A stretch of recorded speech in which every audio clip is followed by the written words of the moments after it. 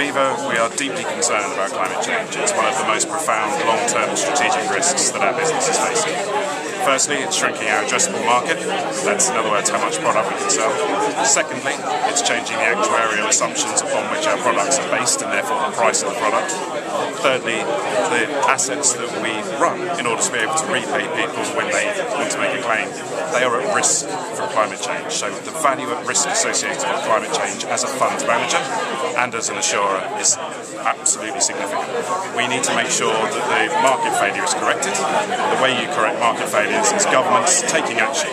And global climate change is such a major issue. We need them to come together at COP21 in Paris to make sure we have a legally binding deal which ideally keeps us south of 2 degrees.